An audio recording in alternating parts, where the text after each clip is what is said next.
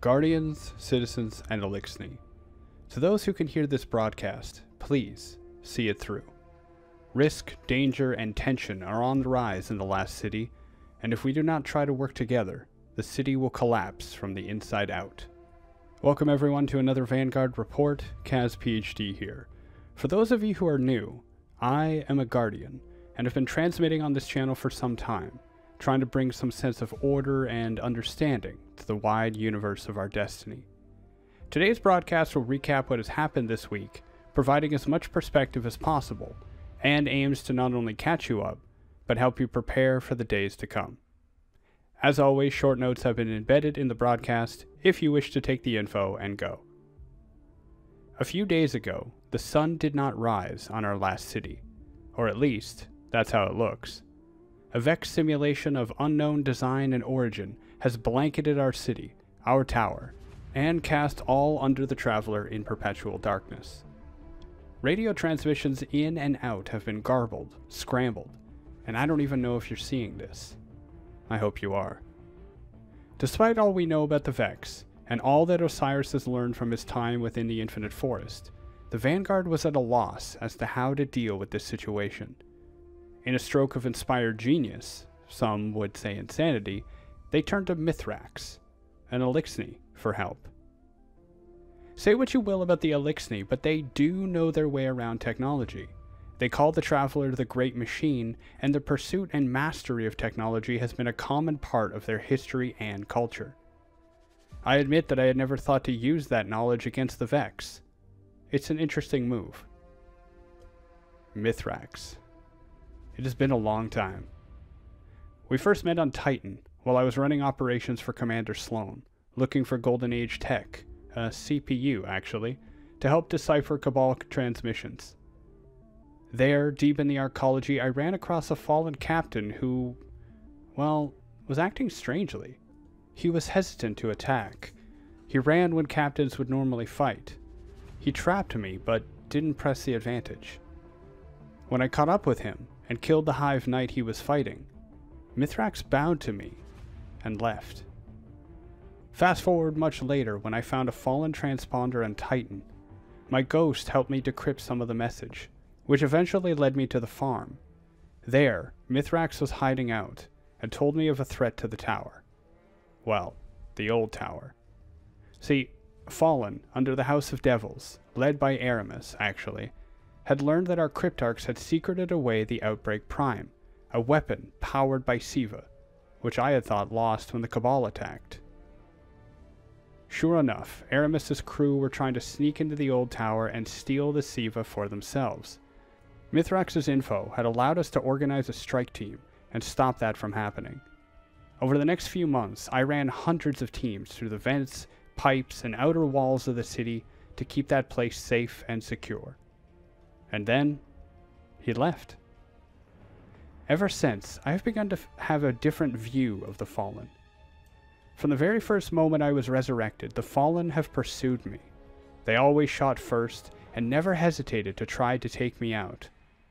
I am sure you all feel something similar. The Fallen have long been our enemy. The battles of Twilight Gap and Six Fronts, though long ago, are well remembered. As a Titan, the very symbol of my order represents 4 groups of Titans defending the city along 6 fronts. Hate of the Fallen has gone beyond active loathing. It has been embedded in our history, our culture, and lives on to this day. But Mithrax showed me something different. Time and again we have seen the Fallen unite under some house, some banner, some cause, usually to our detriment. Skolas, Tanyx, the Kel Scourge. On Europa, Aramis resurfaced and tried to use the darkness itself to unite the Fallen against us. Her house Salvation still roams the icy moon of Jupiter, and if they had the chance, they would invade the city just as the Vex seemed to have done. I was there. Maybe you were too. Many Guardians assisted Varix to push back the threat of House Salvation, and we were even successful in evacuating some Fallen who did not want to choose her side. We sent them to Mithrax, actually, now called the Kel of the House of Light. And now, they're in our city, in our tower. It happened so fast. One moment the sun failed to rise over our fair city. The next, the fallen... No, Eliksni were being set up in the Boltza district on the outskirts of the city. To my surprise, that wasn't all. Eliksni now walk quite freely in the tower, all wearing name tags denoting them as temporary visitors. As expected, not everyone is overjoyed at this development. Tensions are high. People are calling out for an explanation, for transparency, and there is unrest over this choice. Lakshmi, too, leader of the future war cult and member of the city consensus, has been quite vocal. You may have heard her radio broadcast. She is highly suspicious of the Eliksni, and while I appreciate her concern, I wonder where her tone will lead. See, I've been worried about the city, the Vanguard, and humanity for a long time. Like most Guardians, I don't spend much time in the city. We are normally assigned to patrol deeper and more dangerous territory, and I don't really get back to the city as much as I would like. The trips I have taken have shown me that holding ourselves up under the Traveler is both good and bad for our people. Keeping everyone together in a unified position is good for defense, but also makes us a target, a shiny jewel among the darkness, a city ringed in spears, so to speak.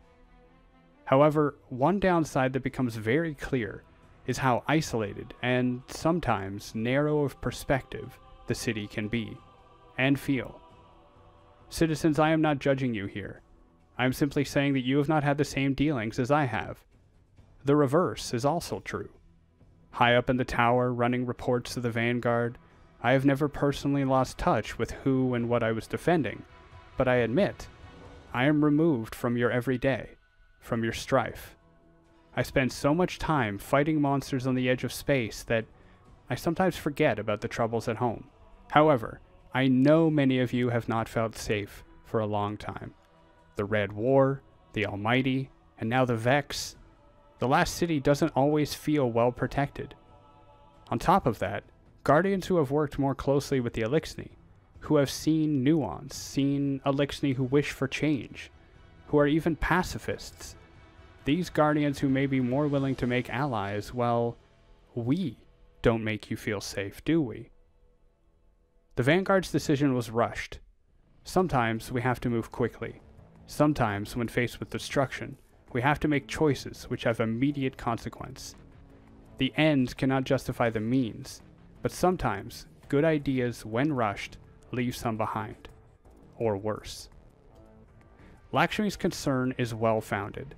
The Eliksni have long been enemies of our people. Many of them who are now in our city see themselves as the victims, having lost their great machine and have only been pursuing it to rebuild. However, the truth, the whole truth, is bigger than that. The Fallen have long been humanity's enemy. They came to our world, they fought many battles on many fronts, and led some of the most dangerous and disastrous sieges on our city. In the time of war, the Fallen have done horrible things to us. Besides the environmental damage of the collapse, and what damage we did to ourselves, the Fallen helped decimate us. They have long been monsters to our people. This much is true. However, consider, for a moment, how we must appear to many of them. While most Eliksni I have met were warriors, from Dreg to Kel, not all of them are. Mithrax is protecting young Eliksni, old, and even babies. I am seeing a different side to them. Horrifying in war, yes, but also not just an army, but a people. And some of these people see us, or at least the Guardians, as monsters. Nearly unkillable, skilled and tireless in combat, Guardians must be terrifying. Warlords, some of the first to be graced with the Traveler's power, scared and subjugated our own people. I mean, come on, you've met hunters. You've met those fresh from a trials match. Guardians can be pretty scary. Is it so much of a stretch to think that we too look like monsters? I know, I can hear some of you. That's all fine and good, Kaz, but we're not speaking in general. We were just defending ourselves. I get it. I do. The move to bring Eliksni into the city was a big one, and happened much faster than I anticipated. The choice to bring them into the tower is an even bigger move. When I expressed my concern to Ikora, she had some advice. That it wasn't pain that helped us learn, but risk. To take chances and have the strength to follow them through. If the darkness truly wants us to fall apart, coming together is the best way forward. I mean, we formed an armistice with the Cabal not long ago, a move that has been relatively well received. Still, to everyone hearing this broadcast, I warn you, and implore you, tensions are going to keep rising. While I personally agree with the Vanguard's decision, it's called a consensus for a reason. The Vanguard needs to be aware of and incorporate the decisions and perspectives of other city leaders when making its decisions. To the factions, I understand that you all have different approaches, but ultimately, we must all have the same goal, the protection and support of the people of the last city.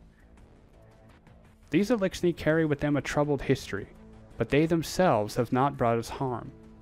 I am not saying we need to trust them right away and let our guard down, but if you never give them a chance, they will always be our enemy, and any chance of making an ally will disappear.